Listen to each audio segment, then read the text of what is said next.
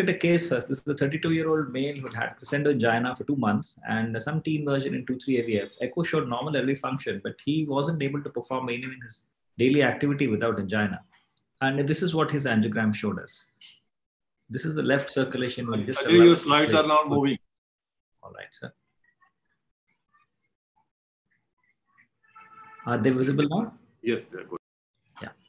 So this is the 32-year-old male with crescendo angina, not much significant risk factor. This is his left circulation. And this is another couple of views of the left circulation.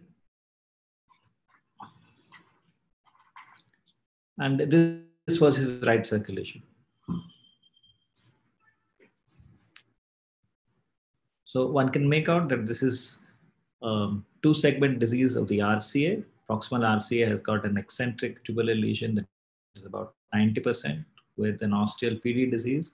And the LAD has ostial 100% stenosis with an ambiguous proximal cap. At the time the diagnostic was finished, he had a little bit of bradycardia, so temporary pacemaker was in and the Lima shot was done. We also did a CT angiogram to see whether there was any cause visible of the proximal LAD, but as one can see, I've just taken the representative images. There's absolutely nothing seen. You can't see the stump of the LAD at all, but you can see that the rest of the LAD is filling quite well later. This is another 56-year-old male, hypertensive with dyslipidemia, chronic stable angina, recent worsening, and walking just 200 meters. It refused bypass surgery and referred to our center for revasc. And this is what his anatomy was like. A large dominant circumflex with an ostial LAD CTO, an OM3 with some 70% disease, codominant RCA which was proximally occluded. There's a 53-year-old lady with chronic stable angina for 3 years and now crippled by angina for 3 months. She refused all intervention, and this is what her angiogram was like.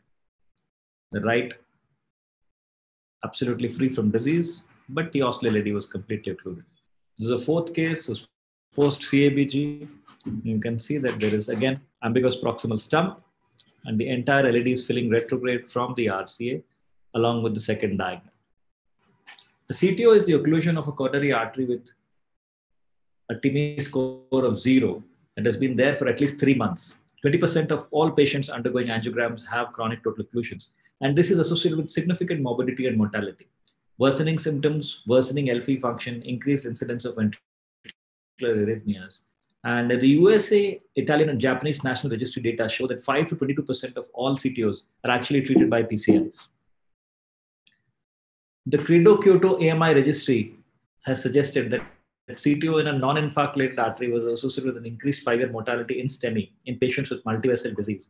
And the SCAR report says that the CTOs are associated with increased mortality, especially in patients with ACS, and even more so in patients less than 60 years of age. So why do we do a CTO? It has got increased risks and complications. Earlier studies till 2010 said that success rate was about 58 to 75%. But in recent times, the US, Italian, and Japanese registries have shown an 85 to 90% success rate with experienced operators and diminishing complication rates. Now, is it possible for us to replicate the results? CTO PCI, if we look at observational studies, what does the theory say? Such people have fewer symptoms, they have improved quality of life, and they possibly have a reduced need for coronary artery bypass surgery with a reduction in ischemic burden and mortality. But what about randomized data? There are 3 large randomized studies, the Decision CTO, the Euro CTO, and the Explore. Now, the Decision CTO was a prospective multi-center open-label randomized trial. Bear with me, the slides are busy, but they have important messages. They planned to recruit 1,200, but recruited only 400. They compared optimal medical therapy with or without stenting for CTO in patients with silent ischemia, stable angina, or ACS, with the primary endpoint of death, cardiac infarction, stroke, and repeat revasc, and there was no difference in the 2 arms. This was reported in 2017, but there are some problems with this. There was a lack of clarity regarding how many patients actually had symptoms of ischemia even after revascularization of the non-CTO lesions. Whether the territory supplied by the CTO were actually viable or not at the outset of the study was not really documented. Almost 20% of crossover from the OMT arm to the PCI arm based on symptoms and not very well-defined criteria. A suboptimal primary endpoint. The main benefit of the CTO PCI was expected to be symptom improvement and not improvement in mortality or MI, as is the case for most percutaneous intervention. And a large prevalence of non-CTO lesions were actually treated without knowledge of the presence of ischemia. And lastly, the trial was terminated early before the planned patients were recruited. So obviously the power was a little limited. Randomized trial EuroCTO was CTO PCI versus OMT. Endpoint was quality of life with a 86% procedural success and a 7.6 crossover. There was a significant improvement in angina frequency. The Explore showed randomized 304 patients to primary PCI for STEMI, and they looked at non-infarct related artery CTOs and looked at CTO PCI versus medical therapy alone. They had a 73% success rate, and they tried to look at LVF and LV end diastolic volume after 4 months with no difference, or it wasn't very clear why a surrogate marker was used. But what about observational data? In a meta-analysis of 28,486 patients in non-randomized trials, successful CTO PCI is associated with low risk of death, stroke, lower CABG, less angina when compared with failed procedures. But remember, this isn't a true comparison. However, they had a 71% procedural success in this data. Thus, CTO PCI is essentially for symptom relief. The overall benefit in terms of other cardiovascular events is not as strong as we'd like to believe.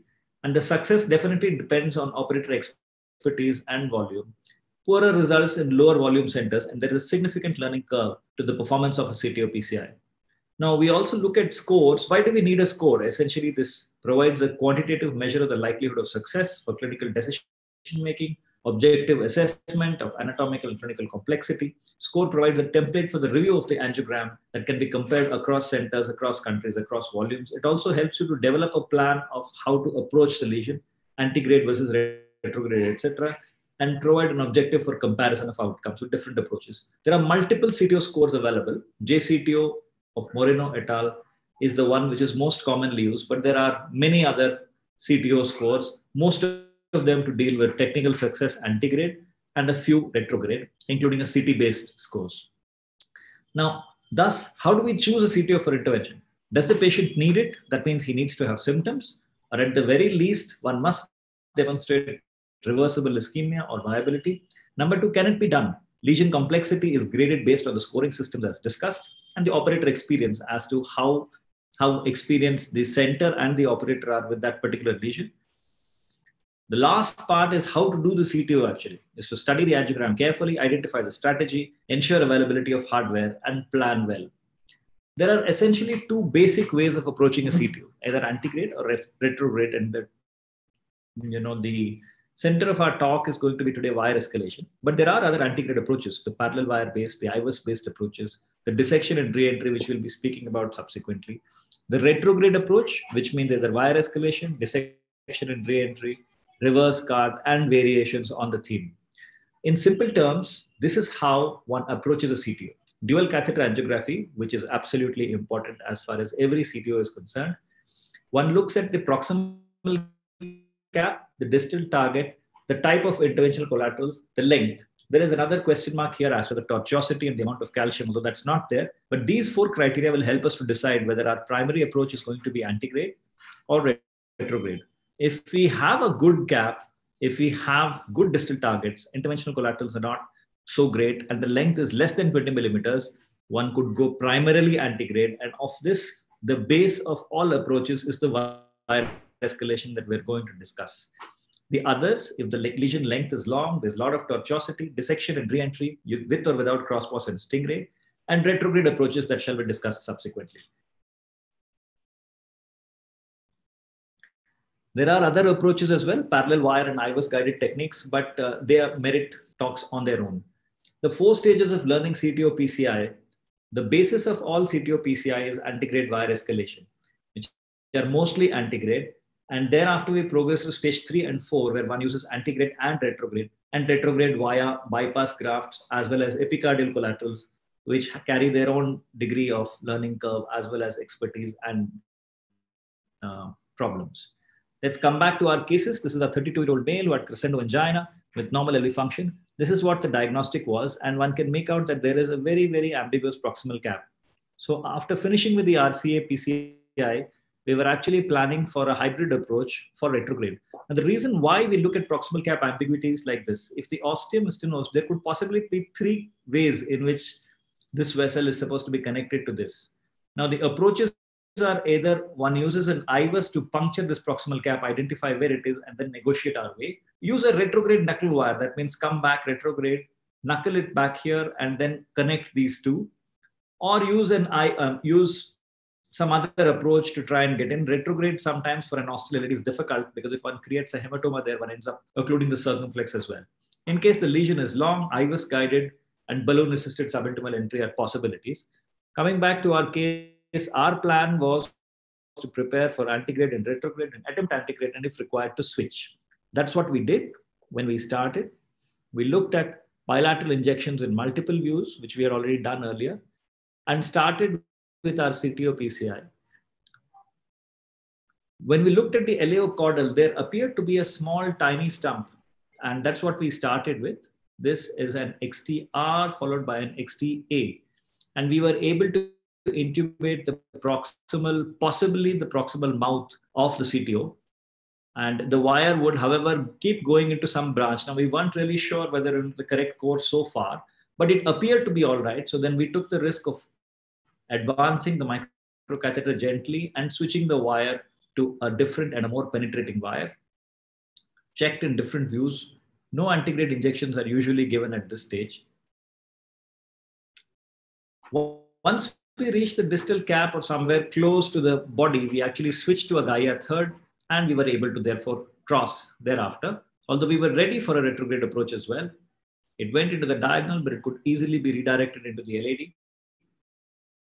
Balloon dilatation and then balloon trapping, and then we exchanged for workhorse wire and finished the case with 2 long stents.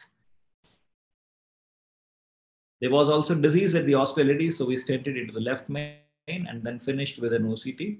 And that's what the OCT showed us. Our results were perfectly acceptable, and the patient continues to be asymptomatic more than a year after his angioplasty. His stress MPI is absolutely normal. Now, we had also done a check angiogram of the RC at that time. This was our second patient, the 56-year-old male with hypertension and dyslipidemia, chronic stable angina worsening. This is what he had, a distal 70% stenosis of the distal left main with an LAD osteal CTO. This was a little tricky because the angle was more than 90 degrees, and this was in the days before the Gaia wires were available. So we had access only to the other workhorse, or rather the other CTO wires. So that's what we did. After we managed to put in the CTO wire up to here, it wouldn't move. So we did a small dilatation with a 1.25 balloon and then put in another wire alongside it. And we were able to cross along with the microcatheter and then finished with the bifurcation decay crash off the left main. That's what our final result was. Our 53-year-old lady with dyslipidemia, we have then crossed antegrade because they could see a small channel, and then finished stenting from the left main to the LAD crossover. And this is a follow-up after 11 months with the OCT follow-up. This is our fourth case who again had the ambiguous proximal cap. This is the bilateral injection in multiple views. Again, one can see that it is not very clear, but in the caudal view, we were able to see a small track for a proximal cap. Initial wiring, as you see, is with the XTR and then changed over to the XTA. The wire went into the diagonal, and we weren't very unhappy because we had crossed the CTO segment. So we managed to put the microcatheter into the diagonal, changed to a workhorse wire, dilated the CTO segment gently, and then the workhorse wire easily passed into the distal LAD without any problem. And then we finished the case in the conventional fashion. And that was our final result. This is another 63-year-old male with chronic stable angina for 2 years and recent worsening with 50-meter exertion distance. This is what his left circulation was like. Again, one could see an ambiguous proximal cap. However, there was a small stump in the AP caudal view, and we were able to intubate that, cross in, exchange for a workhorse wire, and finish with an LM LAD crossover. This is what we ended up with. These were our OCT pictures. This was another patient who had undergone PCI at a civil center. The LAD had got dissected during their angioplasty, and they ended up stenting the whole body of the LAD from the distal LAD up to the left main. The patient had a dominant circumflex that actually got occluded thereafter when he came back to us with crescendo angina. And one can see that the non-dominant RCA filling the entire by retrograde fashion, the entire dominant circumflex right up to the ostium. Luckily, we had very good visualization. So after we finished the depth to the ISR of the distal LAD, we were able to wire with the CTO wire. dilate proximally, put in a wire, and then finished with a QLOT into this.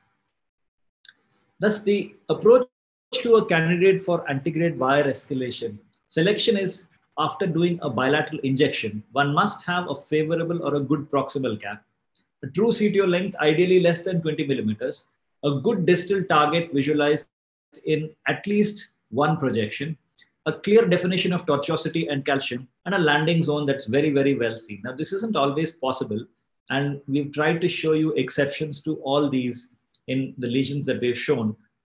But in the initial part of CTO work, these are the important questions that should be answered when one opts for an antegrade wire escalation technique. Now, what about the guide catheter? The guide catheter must afford us support, and it must also give an axis of approach. The micro catheter that one uses are now very, very good and excellent quality tapered micro catheters. That is the Corsair Pro are available. Corsair and Corsair Pro are available. There are also dual lumen catheters and bent catheters which can be used subsequently. The Kaneka dual lumen catheter, the Twin Pass, and the Crusade. The Crusade is the Kaneka one. The wires which are workhorse, polymer with low penetration, that is XTR and XTA, and the CTO wires or the penetrating wires of the Gaia family, and the higher penetration wires, the Progress, the Miracle, the Confianza. So essentially the approach remains to use a microcatheter, try and cross with the microcatheter over a wire, exchange it for a workhorse wire, and finish. Now, this is how one does it. If one looks at antegrade, if the lesion length is less than 20, we first start with a tapered tip wire, that is the Fielder XTR, XTA family. Thereafter, switch to a non-penetrative tip. Then use the highly penetrative tip if required, if one has to come back into the true lumen, if there is some difficulty with the usual penetrative tip wires. Try and de-escalate as fast as possible once one gets access to the distal vessel, and then put in the microcatheter over it, put in the workhorse wire, and then finish. These are the 4 families of wires for the antegrade wire escalation. The tapered tip wire, which is the Fielder XT, the XTA, the XTR, the Boston also makes Fighter, and the Teleflex, which is not available in India. These are the wires which are usually first used to track a microchannel. The non-tapered hydrophilic tip, which we don't use in our lab most of the while, we switch from the tapered tip directly to the penetrative tip. That is our preferred option. We use the Gaia first, second, or third, depending on the lesion. Although it says if the course of the vessel is short or well understood, most of the time the Gaias are extremely torqueable, even in the body of the chronic total occlusion. And one is usually able to torque them into the area of interest and back into the true lumen, if one is careful. The highly penetrative tip are used in case one doesn't have any angulation and one has a clear idea of where one needs to go. That is the Confianza and the Miracle Bros 12 millimeters, 12 grams. Now, I've taken this slide from the Asahi because this single wire is the one which has probably changed the success of CTO PCI, at least in our labs and in our hands. These are the basic Gaia family of wires, has a non-coated tapered tip, a coil length of 150, and then a slip coat for about 40 centimeters from the up to the back. So this allows it to walk through whatever are our penetrative. It gives you a combination of penetration and torqueability into the substance of the CTO, and one is able to torque this wire in whatever direction one wants, even in the substance of the CTO. The tip loads are given here, 1.7 for the first, 3.5 for the second, and 4.5 for the third. But remember, with the microcatheter, this can even be more destructive, and thus they need to be torqued very, very carefully. When they can be redirected within the occluded lumen, the rotational force within the lesion can be transmitted very easily, and it has the ability to change direction when the rotational force of the wire exceeds the lesion resistance. It can transmit 1:1 rotation from proximal to distal, even in higher resistance areas in bends and occlusions. The other issues as far as antegrade wire escalation are concerned is dye limit. That means one must not exceed 3.5 times the EGFR unless one is absolutely close to the end. Radiation limit, again, 5 grays. Operator fatigue, usually 3 hours in our lab, but it changes. Any single approach for more than 30 minutes with no progress, I wouldn't even wait 30 minutes. Probably one has to change approach, especially in the intermediate level of seniority as we are. And if unsuccessful, consider investing consider an investment procedure and come back at a later date. Some other case examples I've got for wiring challenges. This is a patient in whom one can actually see a small stump, and one was able to put the wire into that segment, but we can see that there is a sharp angulation between the distal body of the CTO and where we need to go. So the wire would repeatedly prolapse into the septal, and it was extremely difficult to put it into the distal LED, into the distal part of the CTO. So what we did was we put in a U bend. We didn't have a dual lumen microcatheter at that time. And you can see that we have used an XTR with a very sharp bend, managed to put it over the microcatheter after leaving a workhorse wire beyond the CTO through the microcatheter, left it at the distal bend, brought the microcatheter to what we used to be called the power position, managed to turn it the other way, and then pushed the wire in and managed to put it in. And that's what we finished with, a perfectly good result. Another important thing is to enhance support, and important to change the guide, choose the guide well in the first place. In this patient, we actually didn't choose the guide well. We started with a JR, and we were, however, somehow able to cross, but we couldn't, the vessel was, the lesion was quite calcified. There was a clear proximal cap and a good stump, so one was able to cross, but we're not able to get any balloon down beyond this calcified occluded segment. So we changed to an AR. So this is quite a simple step that one brings the guide back into the aorta, puts in an 035 Teflon into the aorta, and over that changes to an AR. And thus we were able to push in a balloon very easily beyond with an AR, and able to finish the case quite comfortably after putting in a 1.25 balloon and then serially dilating thereafter. Another patient who's post CABG RCA CTO, again, similar approach, that we're able to start initially with an XTR microcatheter and then switch to penetrative wire and cross into the distal RCA. But again, we weren't able to track any balloon beyond this. And we had already changed to a support guide at this stage. So we were already in an implants. So we opted to put in the balloon wouldn't track beyond the CTO segment. So we put in a anchoring balloon into the RV branch. And now you can see that the CTO balloon will come quite easily, and it crosses where we need it to cross very easily, and we're able to finish the case. This is another patient with a long calcified LAD CTO. You can see that the retrograde filling is just up to the distal LAD. The whole calcified segment was rather difficult to cross, but we did manage to cross with microcatheter and put in a Gaia third into the distal LAD. But the balloon wouldn't go until we enhanced support with the guideline. And you can see the guideline which we have tracked up to here. And then after that, we were able to finish the case. Thereafter, putting in the balloon, microcatheter, workhorse wire, and finishing angioplasty of this LAD. This is another patient with a proximal LAD CTO. All of them, the principles remain the same, that one uses a tapered tip hydrophilic wire, which will easily bend and will not try not to dissect with it. You can see a very, very clear stump in the proximal LAD in the antegrade injection and retrograde. So the CTO segment is about 15 to 20 millimeters long. They're easily able to put a small XTR along with the microcatheter, gently negotiate the microcatheter up to the proximal end of the CTO, exchange for a more penetrative wire, pull out the XTR and put in a more penetrative wire, and then gradually negotiate this wire beyond the substance of the CTO into the distal LAD and finish the case. Now, what next? Parallel wire dissection, re-entry, and retrograde techniques, which are going to be spoken of in the next talks.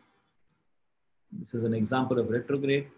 The 10 steps to CTO approach, there are 4 as far as any CTO is concerned. First step is the dual angiogram. Second is a careful angiographic review focusing on the proximal cap, the morphology, the occlusive segment, the distal vessel quality, and collateral circulation. Approach the proximal cap ambiguity.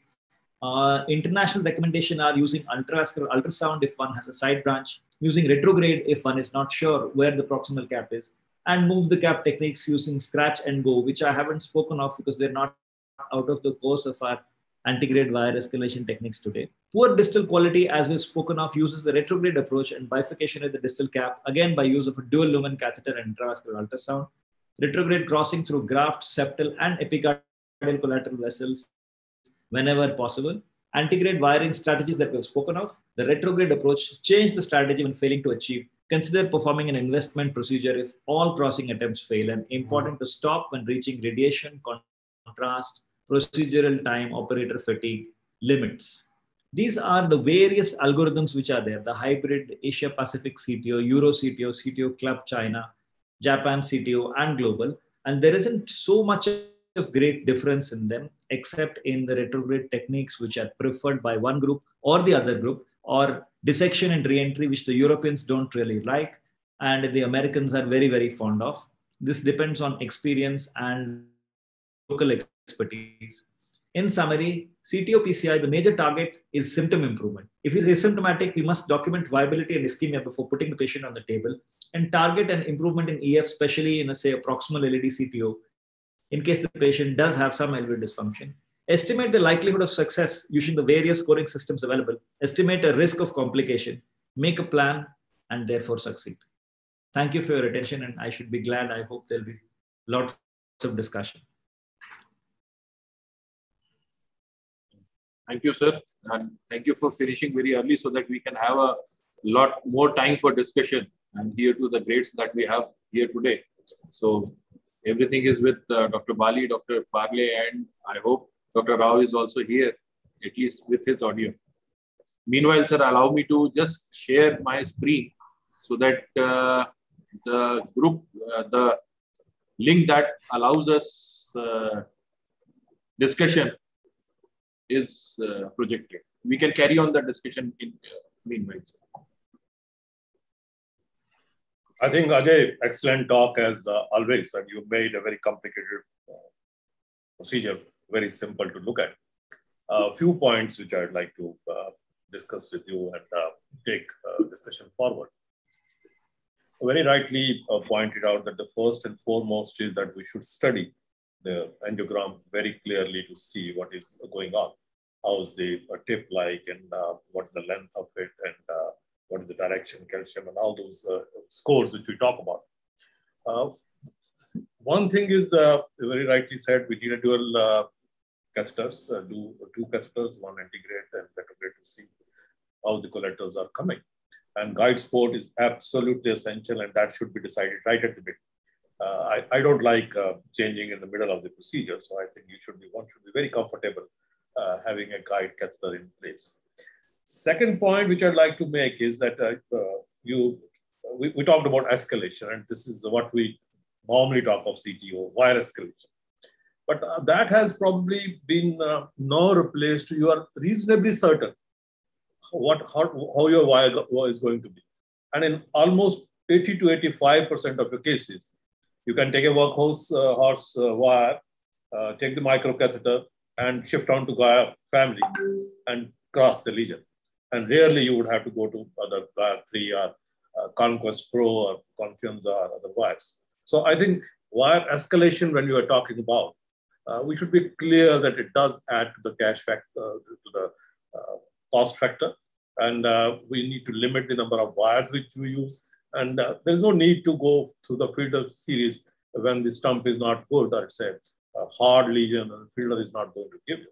So you go with the your workhorse wire, whichever is Roadrunner or whatever, your BMW or whatever.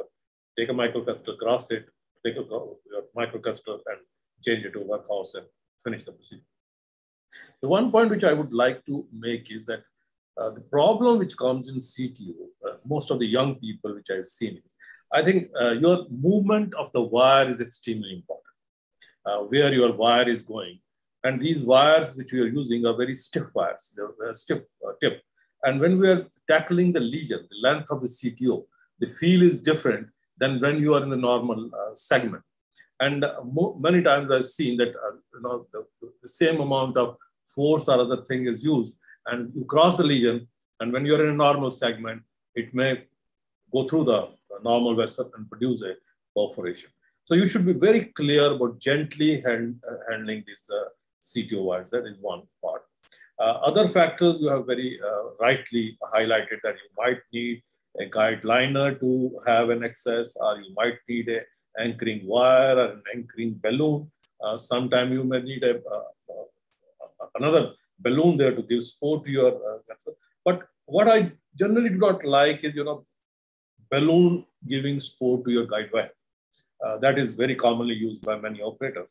I feel that once you use a balloon to give support to your wire, one, that you lose control over tip of your wire, and number two is you raise the grams at that wire tip almost by 10 times. If it is within maybe about 5 millimeters of the wire, you have gone to 10 times.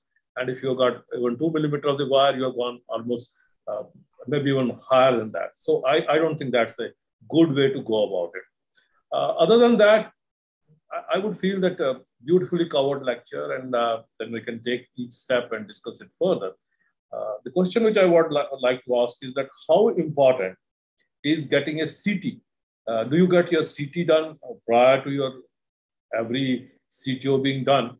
Do you get it only in those cases where you're not clear about your tip of your proximal cap, or you're not clear about the length of the occluded vessel? What is your take on CT before taking any patient for a CTO diagnostic?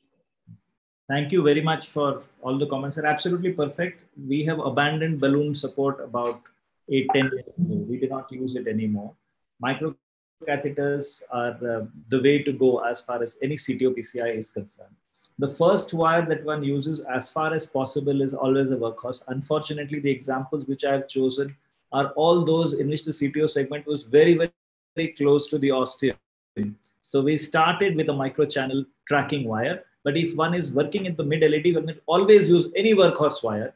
And sometimes one will be surprised the workhorse with the microcatheter might actually do the job. We might not even need to, because whatever you say, there are so many questions which need to be answered. Sometimes the workhorse itself will cross. But having said that, if the lesion length is longer than 10 millimeters, we will always try to track with a microchannel wire. And if that doesn't work, then we switch to the Gaia without any hesitation whatsoever.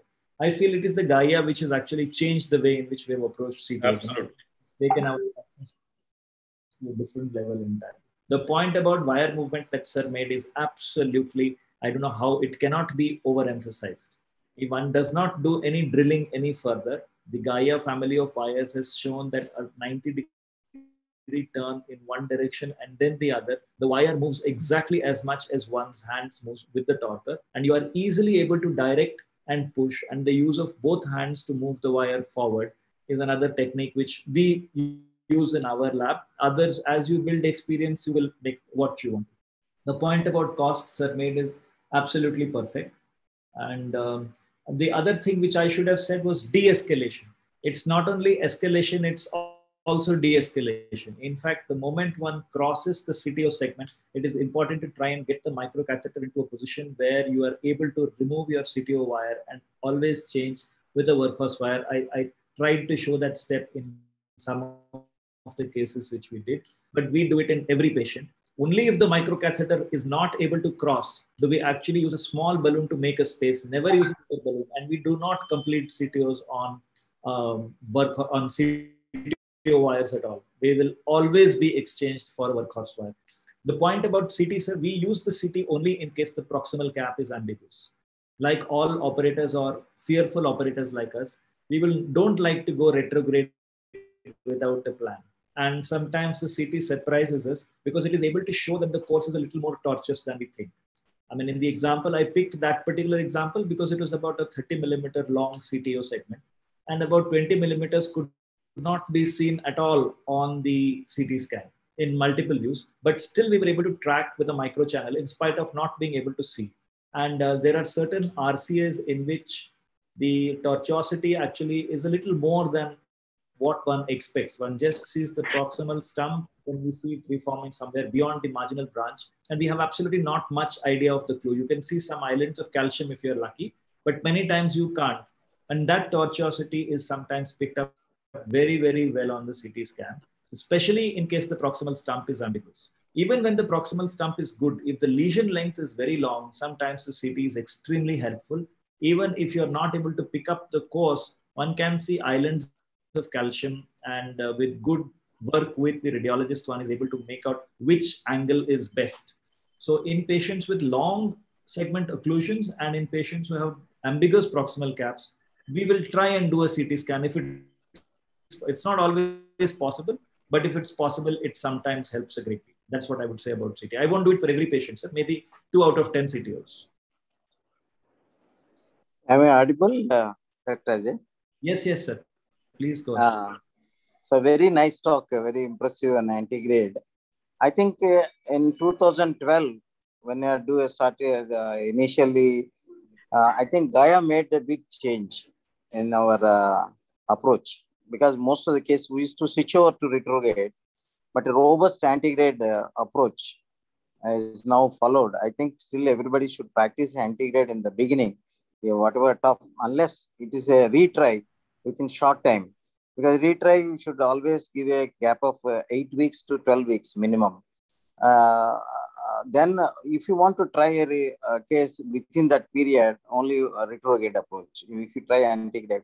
Another very important thing that we did not get Gaia next, but I happen to use these whites, Gaia next and Gladius and all these whites.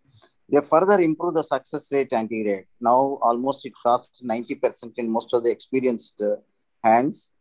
And another important thing that never give for a newcomer anti-grade injection at any time.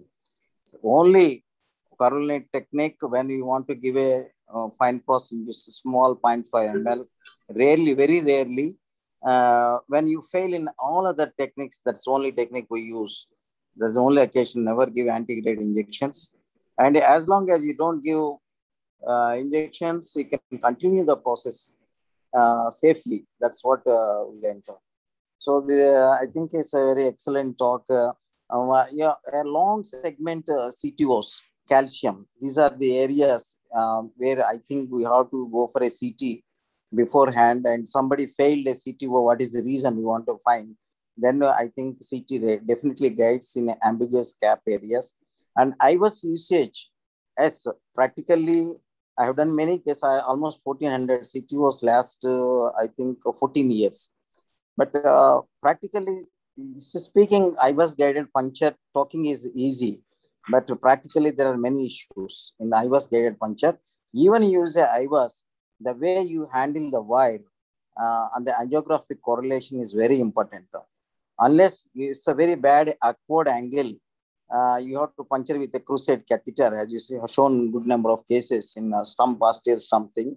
IVUS may guide you, but it's a combination of your angiographic views and the IVUS. It's not just IVUS guided. That's what I feel. So overall, it's an excellent presentation. Thank you. Great, excellent. Happy to see my teacher, Dr. Bali. Participating, and I still remember how he used to guide us in all difficult situations.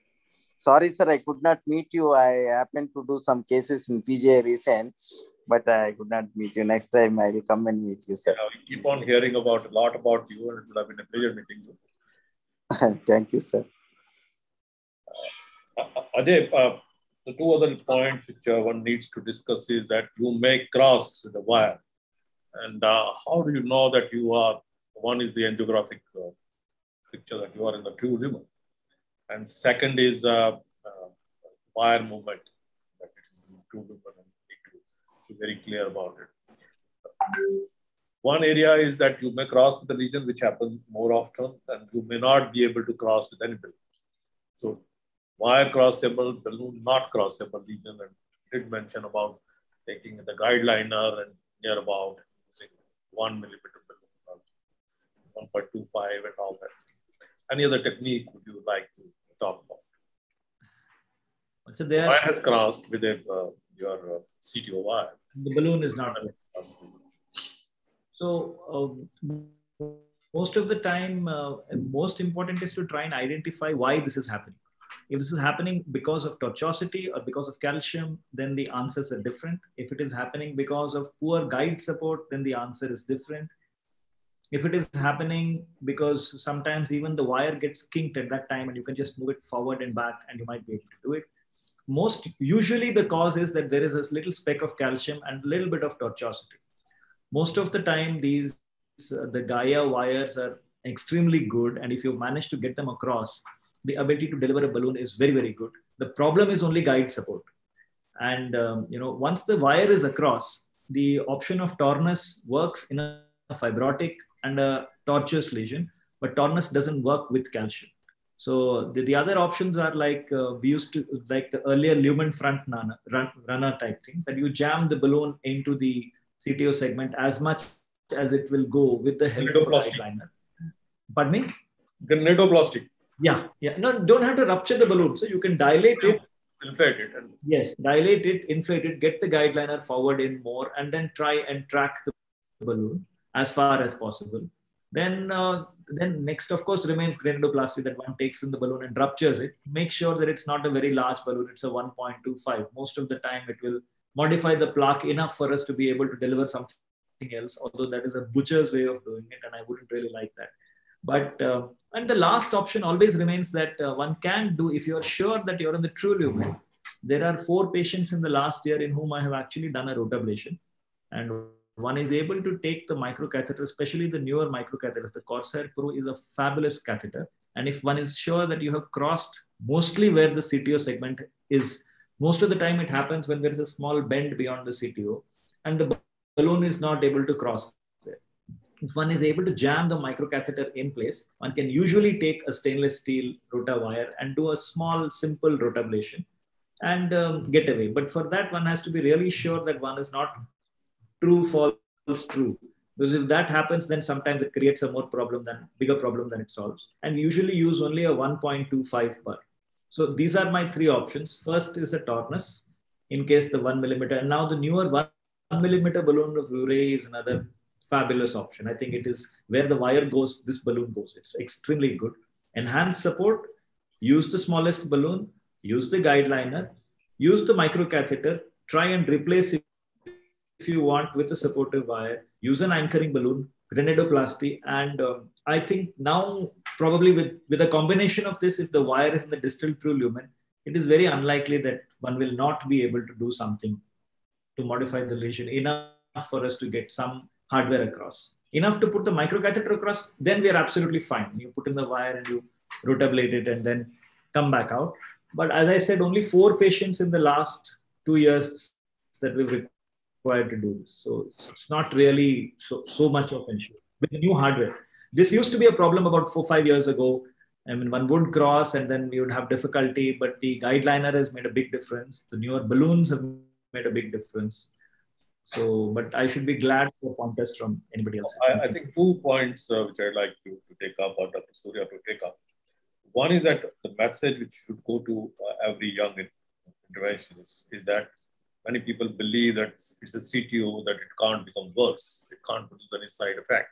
So I may not, at the end, I may not succeed. But that factor must be made very clear, that you can have devastating complication while doing a CTO. That's one part.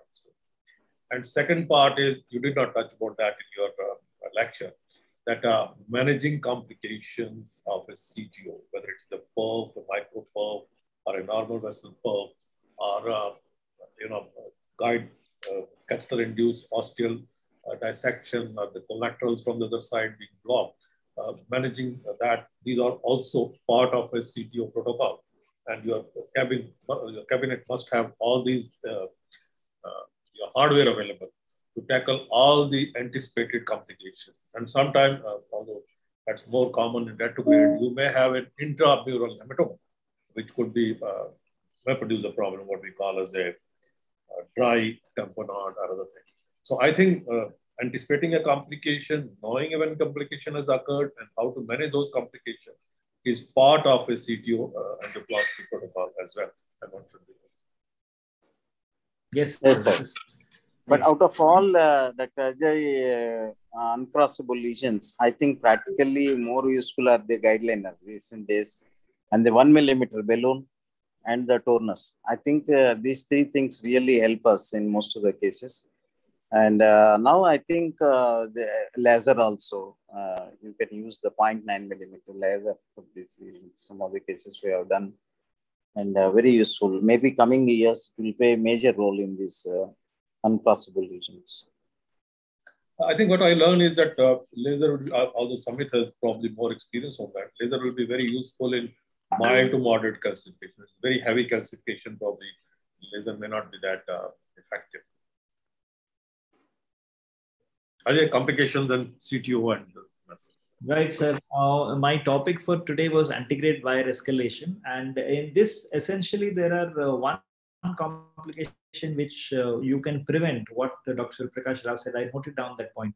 Antigrade injections are a strict no-no. One never does an antigrade injection at all, because if one, even if the wire, we're talking of antigrade microcatheter injection.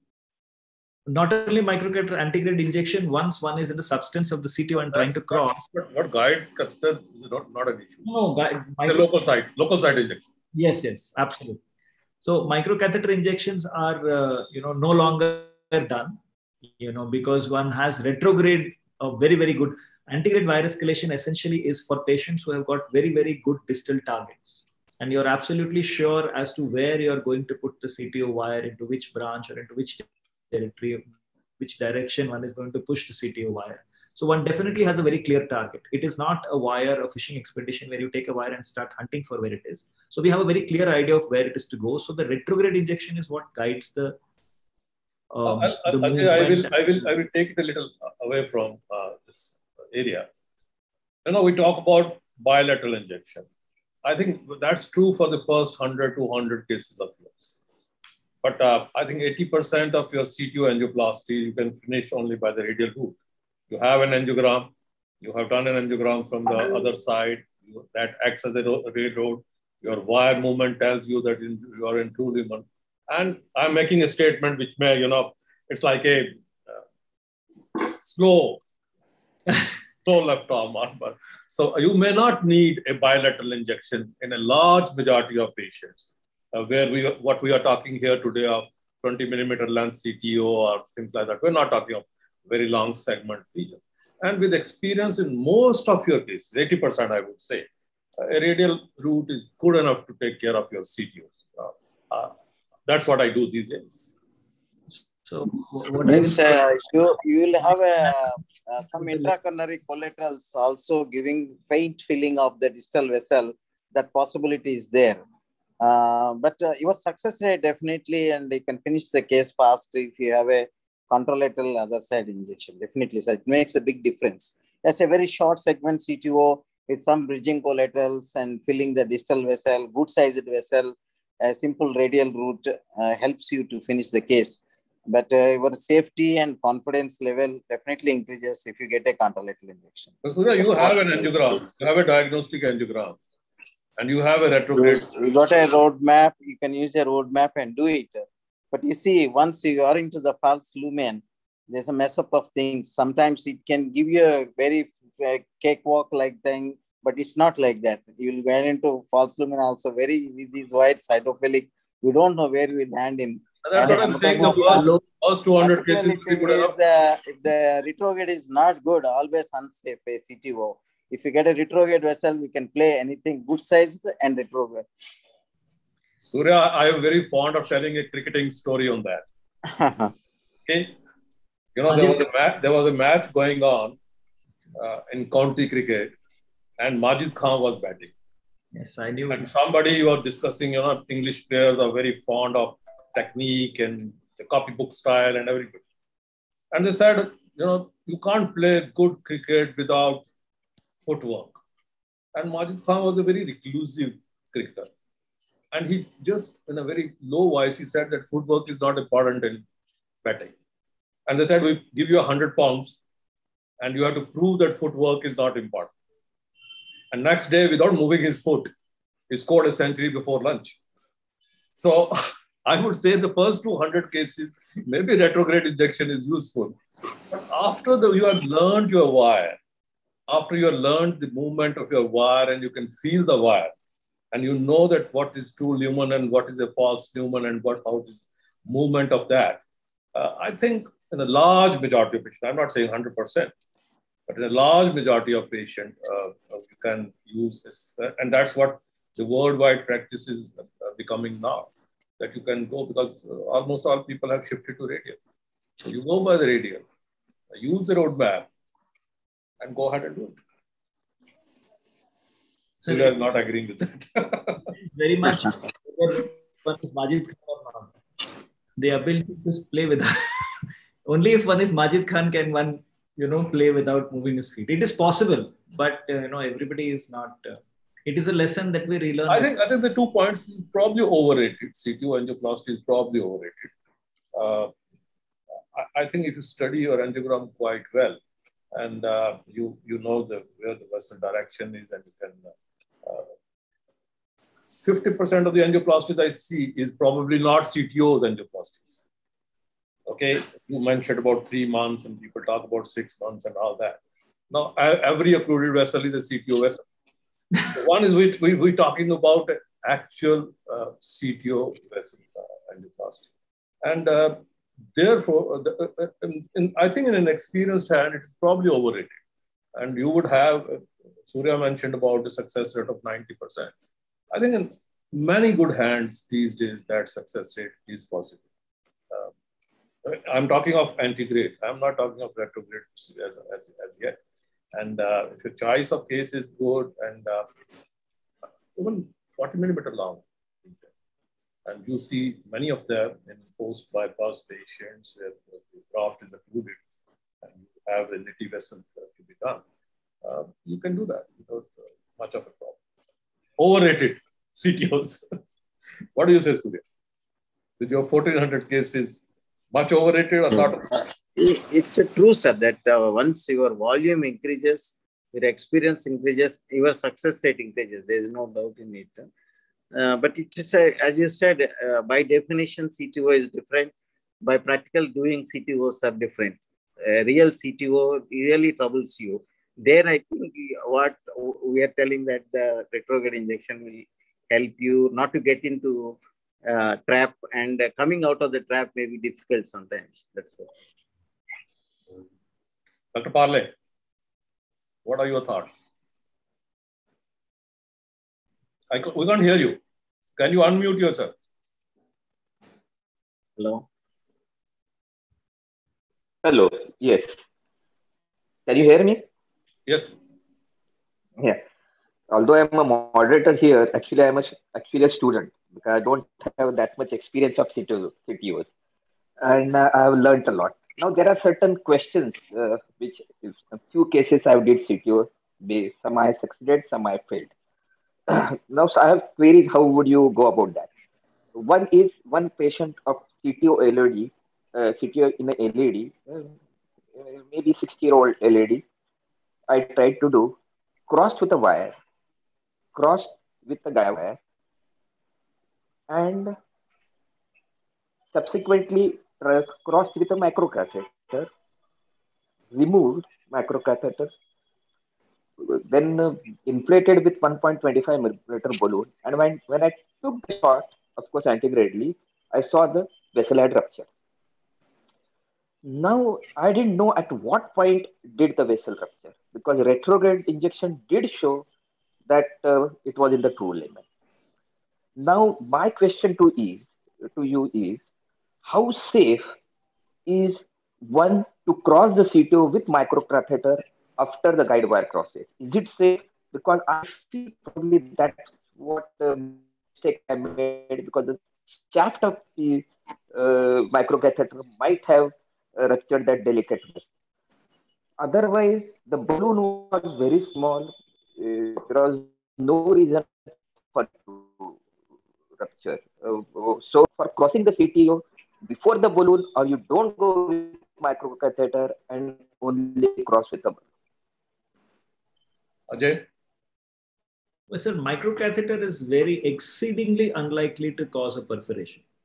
It is very difficult to negotiate a microcatheter outside the true lumen of the vessel, even if the wire is outside, one has to use a great deal of force. The balloon is not like that. If one goes with the balloon prior to the microcatheter, it is very likely that it is the balloon which has caused the damage. Maybe the loose tissue has collapsed on it, and then we have made it larger by pushing the microcatheter through. But in our practice, we will always stick the microcatheter into the distal vessel, exchange with the workhorse wire, because at the time of pushing and pulling the balloon, this CTO wire is likely to cause more damage and dissection in the distal vessel. We do it 100% of the times, and it is very difficult for a microcatheter to perforate. It is most likely the balloon which is perforated.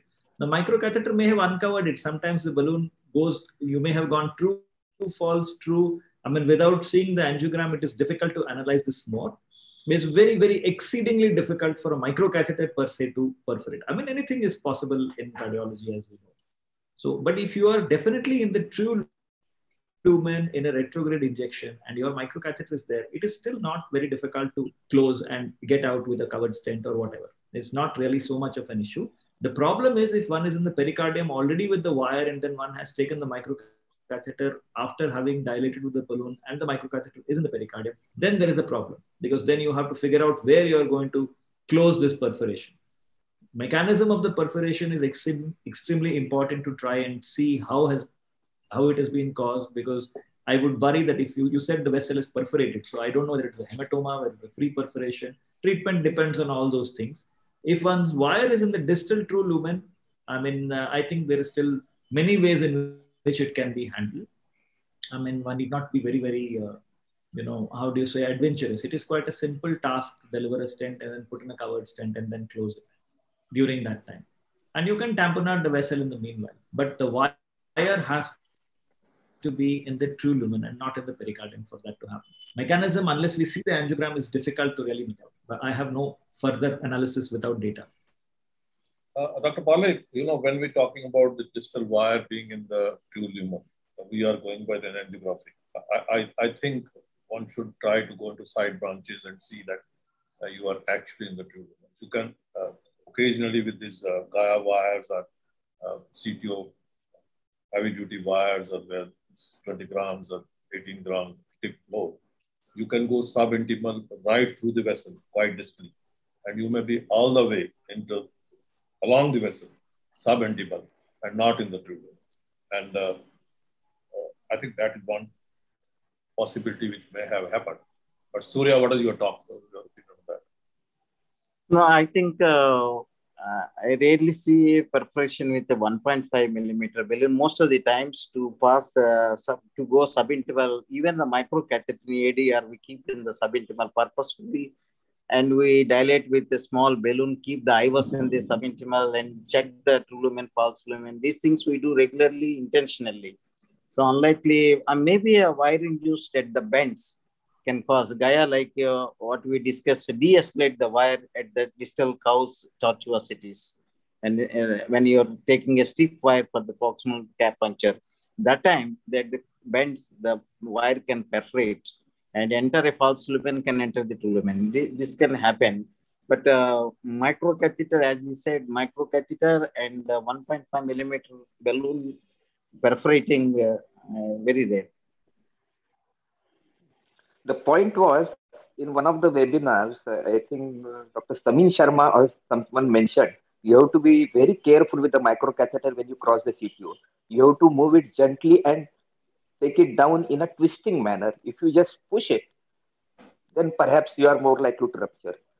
So that is one thing.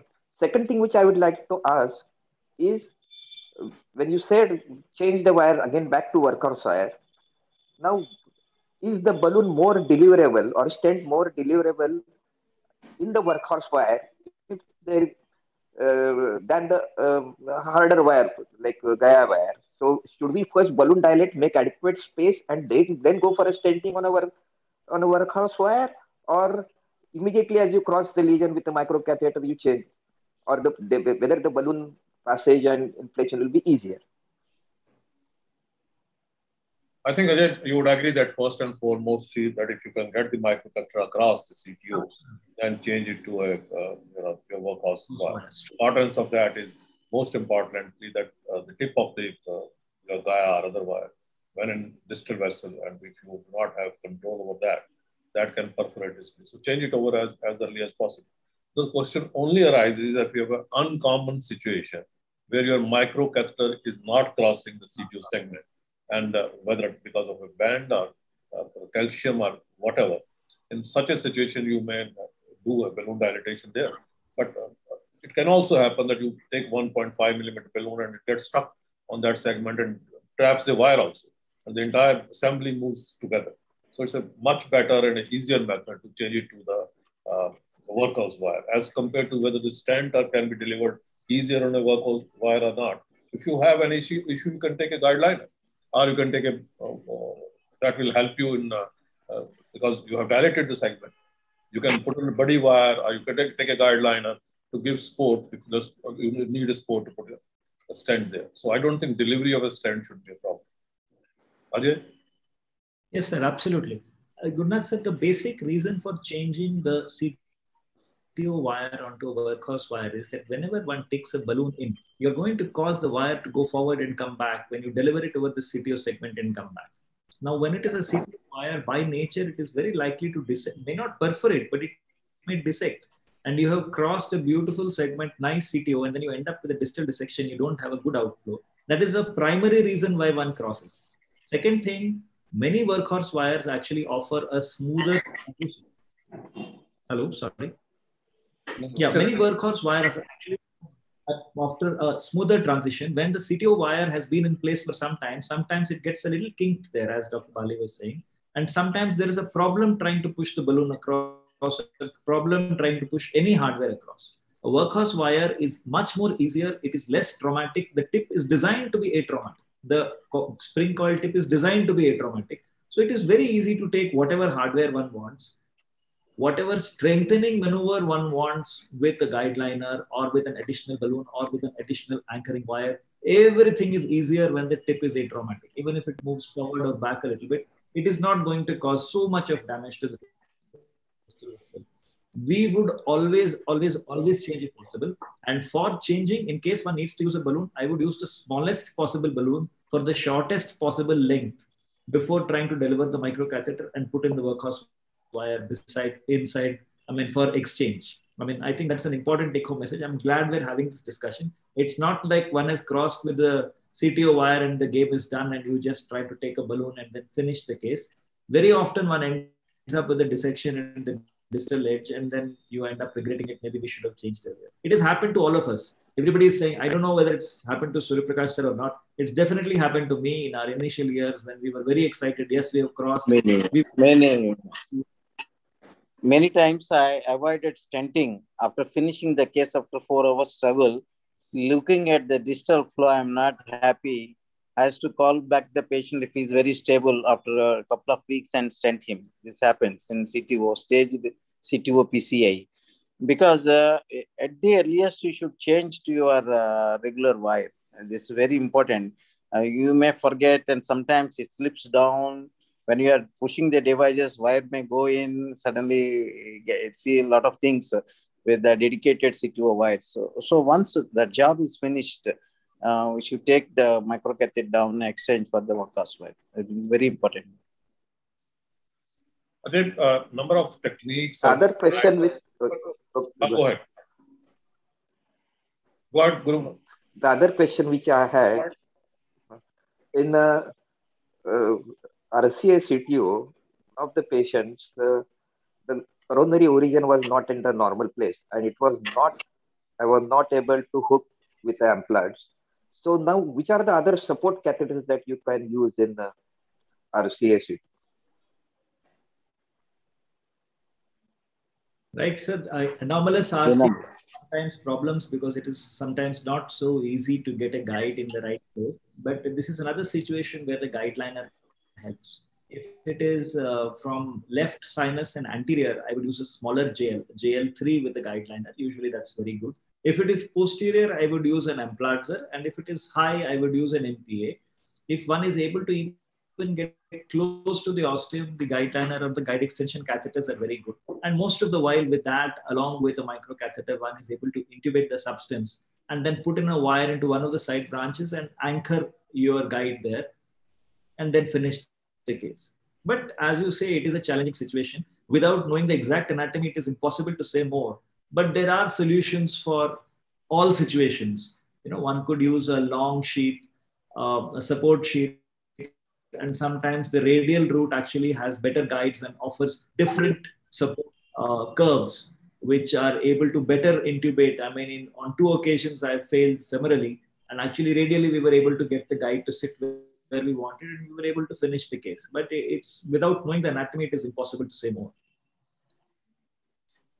Yes, I agree. For anomalous things, certain cases, radial route for the CTOs also very good in this anomalous. And amplus catheters, what you can do sometimes is a floating technique. So if you have a sufficient stump of the CTO, you can just put the Vakas wire and a fine processor, something like that, which can go easily to the proximal cap. Then you can engage the guiding. This way you can manipulate. More stiffer wire you can pass with guiding and something like a micro catheter. We do some of this. A number of techniques are described, penetrating and drilling and all those things. Do you think they actually make a difference when you are going through the proximal cap, or you deliberately try to use a particular technique, or these are only nomenclatures? No, sir. I to be honest, we used to do all those things a decade ago, but I feel the new wires have changed the way in which we approach it. Earlier, it was to take a crosset or one of those wires and start drilling and hope for the best. But I think that has changed a little bit. There is a little bit of method involved, that you try and put the whatever wire one uses, workhorse to reach the proximal cap, and try and track into whatever channel one can get to reach the power position of the microcatheter. One has the microcatheter in the power position, thereafter using a penetrating wire like the Gaia, which we do not drill. We generally try and scratch. I mean, it's a 90-degree to and fro kind of movement, and the wire will find it will not exceed. I mean, there's a beautiful cartoon which shows why the Gaia actually moves and does not exit the vessel architecture if it is handled properly and if there is no calcium. If there is calcium, that is the only situation in which one has to be a little bit more careful, and one has to use either the Gaia next or maybe a UB6 or a little harder miracle wire. Even then, I would only for the I would use it only for the where actually required. Now, as far as the drilling is concerned, most of the time we do drilling with a tapered tip uncoated wire for distances for 10 to 20 millimeters. And if it is longer than that, it is always better to do a dissection and re-entry technique, because I think drilling, except in very, very straight segments in, say, the or in the mid RCA or something, I mean, pretty much is abandoned now as far as our lab is concerned. We used to do them, to be honest. We used to do them about 8 years, 9 years ago when these wires were not there. But we don't do much drilling anymore. There is some kind of technique in trying to enter the micro channel, negotiate. Sometimes for re-entry into the true lumen when one is subintimal and one does not know, then one switches to a little harder wire, and there you might do for a small time drilling. It's almost like an ADR, but only without the crossboss and stingray. You use a little harder wire to try and enter into the true lumen and then follow it with a softer or a better wire. One wire which we did not discuss is SUO3, and it's a fantastic wire when one uses it in particular for tracking, not only for retrograde. I think it's an absolutely beautiful wire for use for micro tracking. And we are sometimes surprised by the way in which, where even the harder wires don't go, it is able to find the true lumen, even in dissected and seemingly taut and difficult CTOs. SUO3 is one wire that sometimes gets you out of trouble if one is able to actually see where one needs to go. One of the cases which you discussed where there was a lot of angle between, and you had to take a microcatheter and jam it and then angle the wire. Now, Gaia company manual says that you can't make a curve there, but I have made a curve in Gaia two times.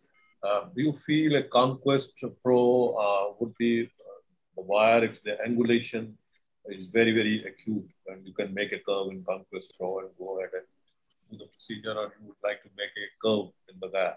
Or what would you like to do? So there you were able to get with a feeder XT. But if the region is hard, you're not able to get to filter XT, you have to use a Gaia or a Conquest Pro in an angulation. What would be your go-to wire? So, sir, the difference between the two wires is Gaia still gives you a modicum of control. Conquest Pro, after one-to-one talk. One-to-one talk is key. Yeah. Gaia still gives you a little bit of control. If I know where I am going, I will always use the Gaia. And if the Gaia buckles or bends, then I know it is because of calcium. That is the stage when I will switch to a Conquest Pro. In case I know that I need to go at a small angle, and I know in two orthogonal projections that this is the angle I need to go, and I do not succeed with the Gaia because of calcium, that is the one situation where I will use a Conquest Pro. Basically, re-entry into the 2 lumen is this one. I don't use it in the substance of the CTO. I use the Conquest Pro only to penetrate the distal cap to get back into the 2 lumen in a small, short segment. But then I'm inexperienced and, so that is my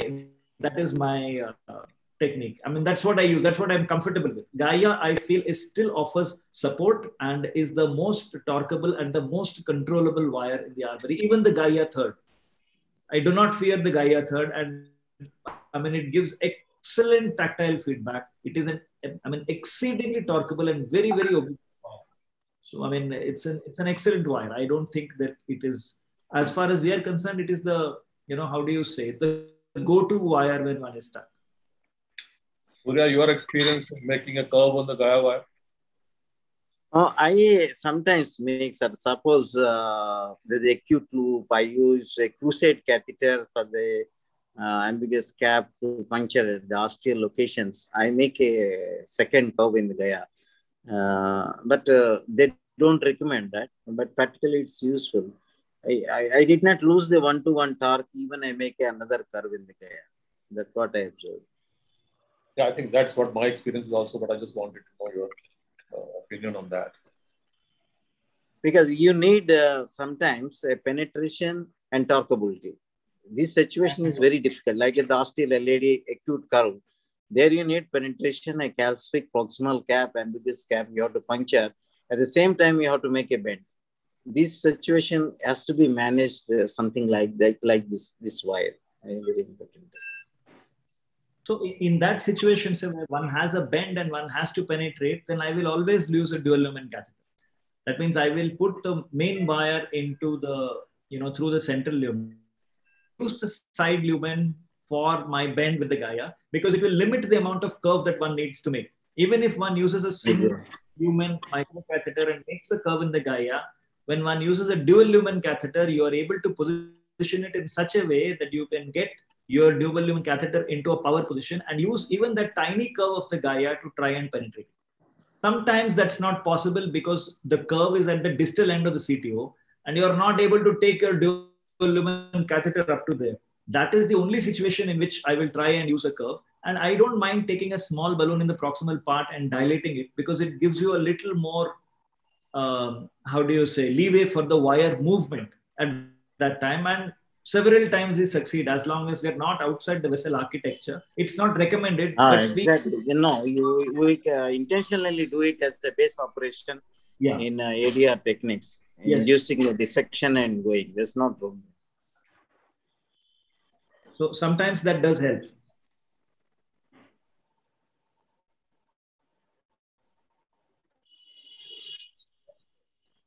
Your comments, please. Any question? We have Sumit here. Sumit, what are your thoughts? Dr. Smith. Sir, Sumit Kumar.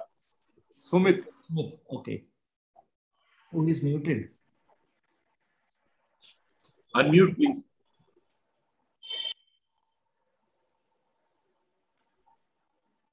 Good evening, everybody. It was a wonderful lecture. I mean, after that, all the discussion part by Dr. Bali, Dr. Guru, and Dr. Surya. I mean, it is all so educating for all of us.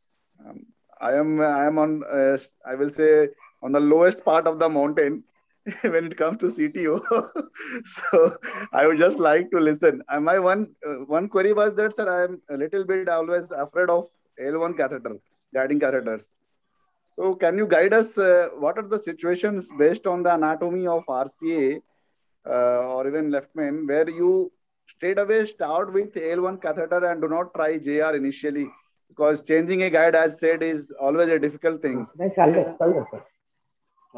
What are those situations on the anatomy basis where you think that AL1 guide should be taken straight away, and what precautions should we take when we are using AL1 guide? Because once, well, I was doing RCA recently, and I hooked the CTO with AL1 guide, and unfortunately, right from the tip of the guide, I was in false lumen, and the wire was tracking very nicely. I thought it's I'm going in the true lumen. It's only when I reached the distal part and through retrograde injection, the distal cap, I realized that my wire is not in true lumen. So that thing is it's very difficult, horrible when you take AL1 dissection right from the beginning.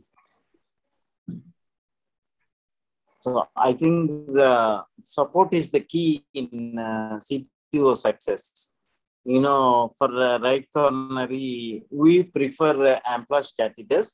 Only the situation is a very short stump, very short stump ostial occlusions. It's very difficult, as you know, to engage the Amplish and keep it there. I think those situations, as we discussed, the other catheters, including JR, you have to make extra bends and use a micro catheter, some manipulations we have to use. Otherwise, Amplish is with side holes and to protect the conus and all, without dampening, need not concentrate on those things. So, Amplish catheter is the ideal situation. Because if your Amplish catheter is sitting at the mouth and giving support is always good. If it deeply goes to the CTO segment, there what situation faced. It directly went to near to the proximal cap, must have injured there. That's why your wire entered in the false lumen, I think, if I'm correct. Right. So we are slightly more aggressive with the unplugs. Whenever I have a proximal or a mid RCA, we will always take an unplug. We don't fear it. It's just that you just have to handle it a little bit carefully. And before injecting, these are just the basic precautions. And don't just push and pull. You can rotate it clockwise and anti-clockwise and find your best as well. And I will reload the microcatheter with the workhorse wire and put in the wire somewhere close. And then after that, try to hook. And once you're hooked, you have so many options. You look at the pressure carefully, you look at the orientation carefully, you look at the lateral view, you look at the RAO view to try and make sure that you're somewhere near the ostium. We differ slightly from Surya sir in that we never use side holes. I think it's not really a great option because you have a feeling you really don't know where you are, and in fact you end up with more trouble with side holes. At least if you are damping, you know that you should not inject, and you have to be very careful. If you have side holes, you really don't have so much of an idea. Don't worry, the implant is known to dissect. All of us have done it. I'm sure everybody who's listening has done it at some time or the other. It happens. It's just a part of the learning curve, and you have to learn to deal with it. Just common things like when you pull, it goes in deeper, you push, it comes out. So you push and rotate to hook and dehook. And always start with a workhorse wire over a microcatheter. So you can place the microcatheter in the proximal RCA and then start working with whatever wire you want, wherever you want, as far as the distal RCA is concerned. When you say that you reached the distal, and that is when you looked at the retrograde cap, I think that is something that you must look at. It's important to use retrograde as far as possible, especially early in your innings. When you start playing, always play bat and pad close together. No cutting and pulling before you have 25 runs to your name. Second thing, sir, once you have reached the distal lumen and suppose your hardware has perforated the artery, this in the distal true lumen, and at this scenario, because the collaterals are filling it from retrograde injection also, how do you close the perforation? Because just closing it antegradally won't work because the collaterals are there from retrograde direction also. So how do you tackle a perforation which is there in the distal true lumen caused by the tip of the penetrating wire? So once you have crossed the shaft of CTO and you have reached the distal true lumen and you have perforated there, which is possible, and how do you close that situation? Because the distal lumen is being filled retrogradely also. So people who are working retrograde, they always have microcatheters and options to close both antegrade and retrograde. So it is not like it is an insurmountable problem and that you cannot close it. But if your wire is in the distal true lumen, that's what we've been discussing for so long. It's an important thing to try and change it and put a workhorse wire. If your workhorse wire is in the distal true lumen, you can still handle the perforation both antegradely and retrogradely. However, assuming that you do not have a wire in the true distal lumen and you still have a perforation distal, what you said is correct. It has to be closed from both sides, antegrade and retrograde. Microcatheters are used to approach retrograde, and like Dr. Surya said, I'm sure he'll touch upon it. One big issue is communication. You must have I think the epicardial collaterals you have to close from both ends. Otherwise, they continuously. Absolutely. You have to close from both ends. There's no doubt. If you have a distal true lumen perforation or if you have an epicardial vessel perforation, it has to be closed from both ends. We would have many CTO experts around here in the audience. Maybe Dr. Hajra may be there, and Sharad Chandra may be there, and other people. Any comments from our distinguished colleagues? So there has been a mix-up. Like we had a audience link and a presenter link. I realized late that audience may not be able to join with their video and mic, and just after sir's presentation, I could display the link for. So maybe many of them are on video. They are watching it, but they are not able to participate. So that is one, and we have continuous 3 or 4 more sessions here on a similar topic. Even I have roped in Dr. Bhalla. I have not let him escape. You get Dr. Bhalla to present the second talk. Sir, we should not leave him. No, sir, I am not leaving him. I have requested him to present. You are busy today, so next month you are going to present your talk. His talk would be last tackling complications arising from the CTO treatment. So that would be the difficult part. And now after Dr. Parle and Dr. Sumit, probably another idea has come that we'll have one session on where Dr. Parle or Sumit, they can present their CD and we can have a discussion on it, because I think that would be more practical. Because probably what Dr. Swami or Dr. Rao or yourself would be showing, it would be the top plane, and what we would require would be just like Sumit's question was very pertinent, that how to hook with Emplaza RCA. What I would suggest is you should have a session on guide wires. You should have a session on guide catheters. And you should have a session on anomalous coronaries and intervention in anomalous coronaries. That is where, most of the common issues arise. And these are the hardware discussion and how to use the guide catheters, and would be extremely important, and in which situation to use which guide catheter would be useful. And that is where the intervention actually starts. So I think we should have talks on that. So I'll again, sir, approach Dr. Swami and yourself that. But I will keep on reminding you till Neeraj presents his. That would be done, sir. That is already, I talked to Dr. Neeraj that he'll be presenting complications, how to manage them. And then we'll have one session where people can present their CDs and we can have a discussion. And then we can list out like these basic topics, how to choose a guide, how to choose a wire, and because they're really basics, but they are always, perplexing. And we can fix up who can speak, because, it's difficult to catch hold of persons. Swami sir, I keep him as a, Stepney. So whenever I'm stuck, he's our Sachin Tendulkar. So whenever I'm stuck, he's always ready. I can approach him. So I think there was another suggestion from Dr. Shastri. Sir, that now we have so many interventional cardiologists from PGI group. Why don't at least 20-25 of us get together to make a registry on different topics, and with PGI background and with a systematic approach to problem, we would probably create a very huge database on different subtypes of these diseases, whether they are CTOs or whether they're primary angioplasty or whatever. So why don't we look at a investigator in led some such registry.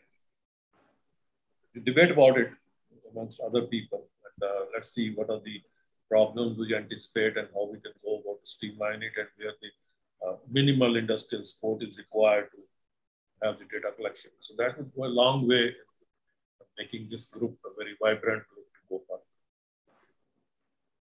Yes, sir. So I think, sir, that again, somebody has to take lead there. If for different, maybe like one can go for a shockwave, one can go for a laser, one can go for CTOs like that. So that can be done, sir. We have almost more than 150 cardiologists in our group, sir. And most of them are now doing interventions and doing very good work. Yeah, absolutely fantastic. I don't see many of them active here, but in other groups you find so many PGIs doing so well. And I think they should all be together. Strong group, and we should go forward on that. So, sir, thank you. And thank you. Thank you. Thank you, sir. Surya, pleasure meeting you for such a long time. Keep in touch. Yes, sir. Nice to see you, sir. Nice hearing to you. We'll meet, sir. Good night. So we meet again after a month, sir. Thank you. Smith, good night. Good night, sir. Ajay, wonderful talk. Keep it up. Thank you, sir. Thanks a lot. Thank you all, Dr. Swami. Thanks.